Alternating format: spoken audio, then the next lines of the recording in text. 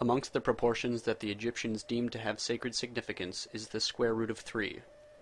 Although initially seeming to be a somewhat obscure number, when we look at how the square root of 3 can be generated in geometry, its significance becomes clear. Using a compass, we first plot a circle. We then move the point of our compass to any point on the circumference of the circle just created. And without changing the width of the compass, we create another circle. We have now created two circles of equal radius that overlap one another evenly. Note that the circumference of each circle cuts directly through the center point of the other circle. The oval space that is shared by the two circles has been labeled the vesica Pisces. And if its width is taken to measure 1, then its height happens to measure approximately 1.732. We can only approximate the measurement of the vesica's height because, like pi, the square root of 3 is an irrational number. This means that it has an infinite number of integers after its decimal point. Any irrational proportion that can be easily generated by a geometric shape, such as pi or the square root of 3, was considered to be of special spiritual importance to the Egyptians, as well as their geometric heirs, the Greeks. To continue working with our vesica, we can connect the two center points of our circles with a line, and then connect the endpoints of this line to the vertical points of the vesica Pisces. We then find that we have created two equilateral triangles within the vesica. Note that all of the sides of the two triangles are equal in length to the horizontal axis of the vesica. Thus, the proportional relationship between an equilateral triangle's edge length and its height must be 1 to 1/2 the square root of 3. Now, if we extend the edges of the two triangles just created, we find that the lines divide the two circles' circumferences into 6 equal sections. If we connect the points where these lines touch the circumferences of the circles, we find that we have generated a perfect hexagon. Naturally, another perfect hexagon comparable to the one shown on the left can be similarly created in the circle on the right.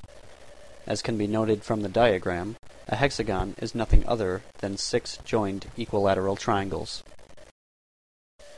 We can also easily see that in any perfect hexagon, if the edge length of the hexagon is taken to measure 1, then the height of the hexagon from the midpoint of one side to the opposite side measures the square root of 3. Moving into three-dimensional shapes, we find that the perfect cube also contains the square root of 3. If we draw a line from the lower left corner in the front of the cube to the upper right corner in the back of the cube, and assume that the edge length of the cube is equal to 1, then the transversal that we have just created measures the square root of 3. This proportion is true for all perfect cubes, no matter what size or scale. The tetrahedron is another three-dimensional shape that contains the square root of 3. Along with the cube, the tetrahedron is classified as one of the 5 Platonic solids. In the Platonic solids, every edge length, every angle, and every face is equal throughout a given polyhedron. The tetrahedron in particular is volumetrically speaking the smallest and the most basic of the Platonic solids, consisting of just 4 equilateral triangular faces, the smallest number of sides possible to enclose a three-dimensional space. In order to understand how the tetrahedron relates to the square root of 3, we must understand that in any regular polyhedron, there are 3 spheres that are commonly used to define the shape. The insphere is a sphere that shares the center point of the polyhedron and whose surfaces touches the center point of each face. The intersphere is a sphere whose outer surface touches the center point of each of the tetrahedron's edges. The circumsphere is a sphere whose outer surface just touches the vertices of the polyhedron, thus completely enclosing it.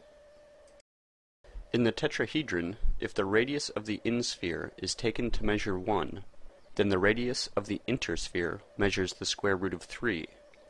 Also, if the radius of the intersphere is taken to measure 1, then the circumsphere also measures the square root of 3.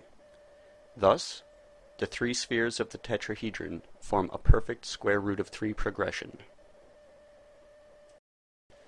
Yet another three-dimensional shape that contains the square root of 3 is known alternately as the cuboctahedron, the Dymaxion, or, as we will refer to it here, the unified vector field.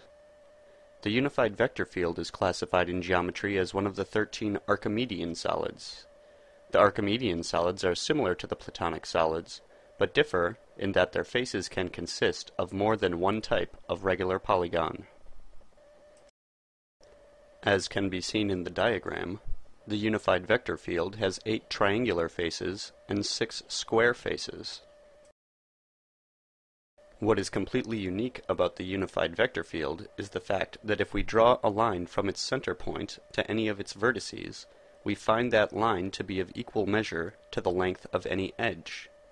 No other polyhedron can claim to possess this type of equidistant lattice.